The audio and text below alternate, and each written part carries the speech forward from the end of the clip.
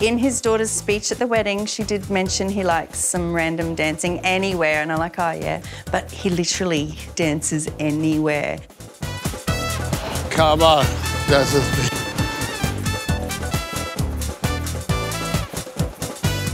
He's living life exactly the way they tell you to dance like no one's watching.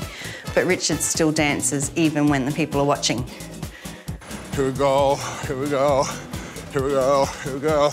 But they are literally the things I love about Richard. I like watching him be him, and the stuff that he's doing comes from a joyful place. It's a beautiful thing.